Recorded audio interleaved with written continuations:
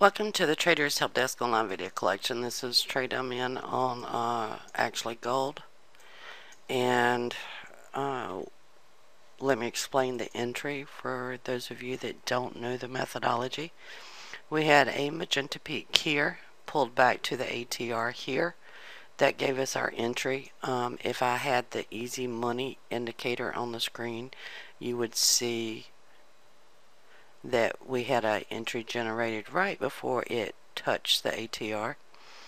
I've already taken Clipper 1, looking at Clipper 2 right now. And we're going to see if we can get it. We've had the exact same setup over on the NASDAQ as well. And I'm going to show that to you. This is the setup that was on the NASDAQ. Again, you're risking about 10 ticks. Now this is on a 12-minute chart, so 10 ticks would be acceptable to me.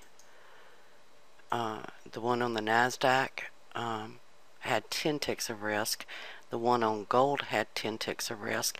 Both of these are from a 12-minute chart, which is why I would let a 10-tick ride on the NASDAQ. The typical stop on the NASDAQ with a 3-minute chart is actually 9 ticks. So I added one extra tick, but I'm in on a 12-minute chart. Now I have opted to trade the 12-minute because that's where the setup came in. We saw actually diverging volume as it was pulling back to the ATR.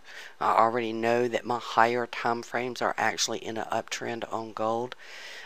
If you remember correctly, yesterday in the live trading room, I said I wouldn't touch gold because it was in congestion. It broke out of the congestion last night, and it broke out of congestion to the upside. So all I'm doing is actually trading into the higher time frame after a substantial up movement. Now, the ADX is what I rely on to tell me when there's a substantial up movement. Just got Clipper 2. Sorry about that. The ADX is actually what I rely on to tell me when I have had a substantial up move. And then it also tells me where will price pull back to, which is another key component. So I knew that it would pull back to the ATR. It did. And it did so on diverging volume. And then it gave me a close in my direction. So you took 20 ticks off at Clipper 1, you took 40 ticks at Clipper 2, and now you are heading for Clipper 3, which will be an additional 60 ticks. Now this is on gold. Again, if I show you the NASDAQ, you're getting exactly the same setup. Magenta peak, pull back to the ATR, and then an increase. So let's see what we're going to do on gold. We're just a few ticks away from Clipper 3 right now.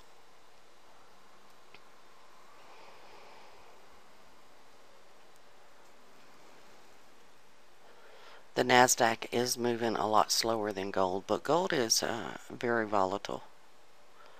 One thing I'm looking at is the volume increasing on the highs, and right now it is. The problem is you did have this volume spike over here. So that's going to cause divergence because we are now making higher highs, but it's on lower volume unless you get a boatload of volume in at the last of the bar. We're about 3 ticks away from Clipper 3, 5 ticks. And right now my stop would be at Clipper 2, so if it came back to Clipper 2, I would be out of this.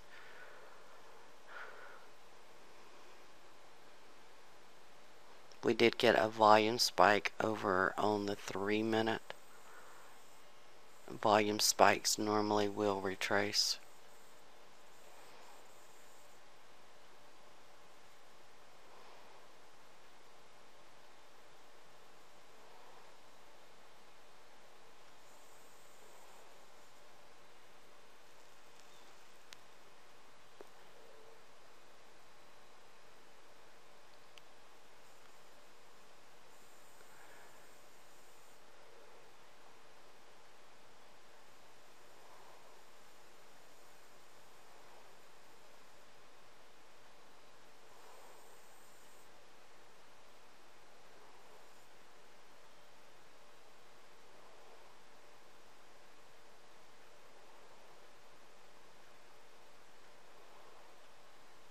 again, the NASDAQ's moving a little bit slower.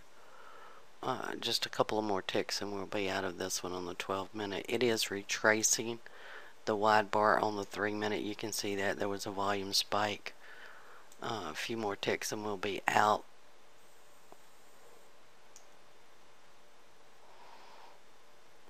It's already completed a 50% retracement. But again, with volume spikes, they normally do retrace. So 2 more ticks will be out. There, we're out. So basically we locked in 100 ticks over on gold. It was 20 plus 40 plus 40 again. So that's 100 total ticks on this. And our total risk was 10 ticks per contract, which was about 30 ticks. Now we're still in the NASDAQ. So we'll see what happens on this one. As you can see, the NASDAQ's moving a lot slower than the gold is.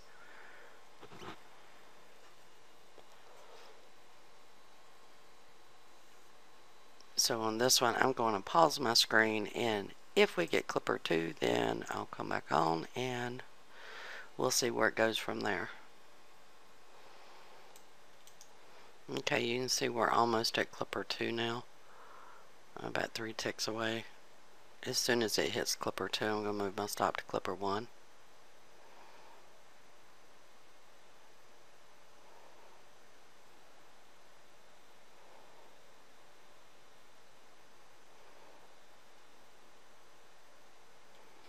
Right now my hard stop on the trade on the NASDAQ is actually at 25.14, which is really 1 tick below this low. We did make a low followed by a higher high, so I feel comfortable moving my stop. So I'm typically at break even at this point, but since we made this low right here, I went ahead and moved it to 1 tick below that low.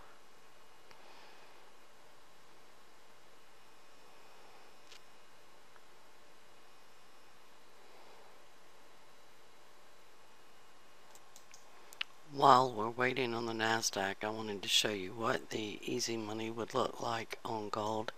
You can see you got the yellow dot here. Just as it was pulling back to the ATR, of course, you did have diverging volume. You had a red dot that indicated where your stop would be.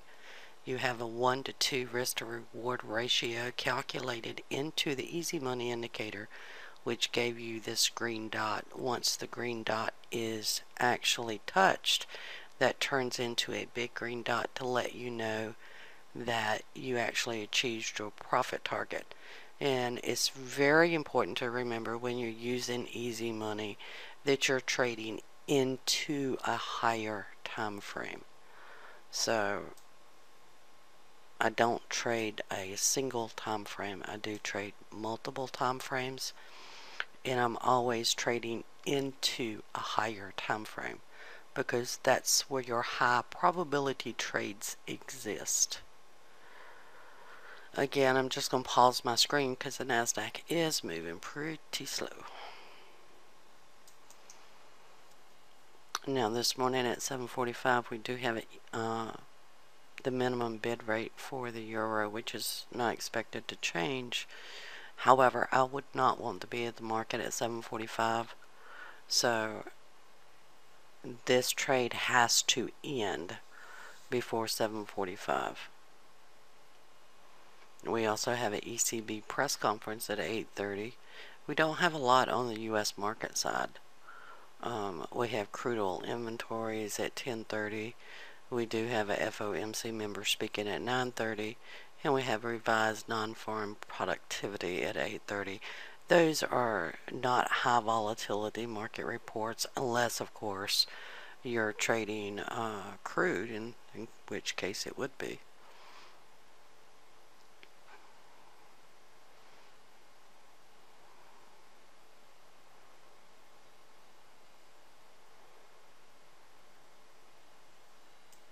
Since we only have at most maybe about 5 more minutes in this trade, I've moved my stop up to 25.16, so it guarantees me a 1 to 2 risk to reward ratio. So if it comes down here to 25.16, I will be out. And very simply, it's because we are expecting the minimum bid rate on the euro, which may not move the markets at all. I just don't like being in the market when there's a major market report coming out. I'd rather protect my profits in that scenario.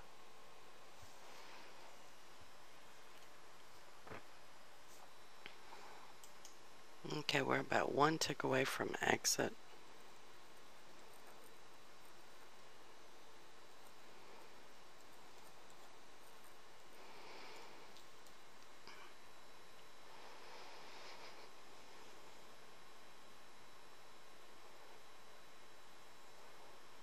We've already taken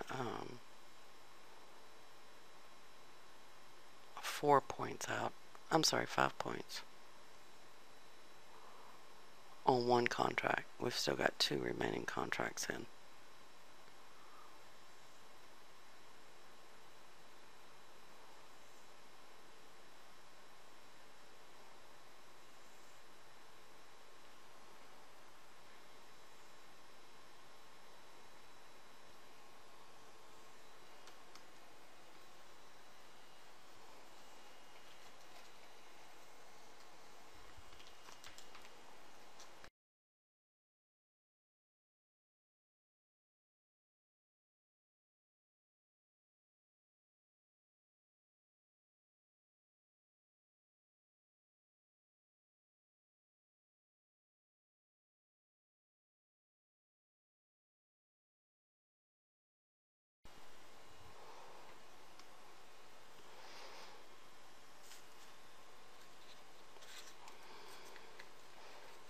I will exit this trade either way within the next 3 minutes. Again, because we do have a 7.45 minimum bid rate on the euro. And the US markets do respond to the euro.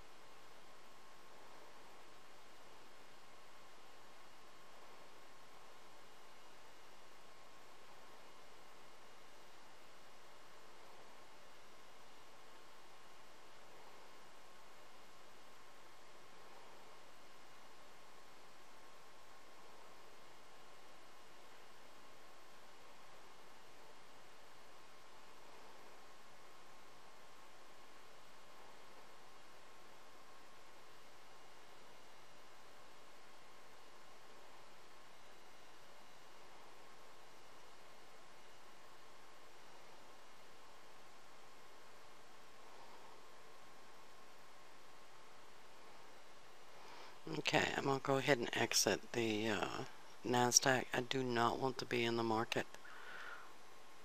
So, I'm filled at 25.17. So, we made 5 points on one contract. And then on the remaining 2 contracts, we made 12 points. So total on gold, it was 100 ticks, and on the NASDAQ, it was 17 points. Not bad for a morning of trading.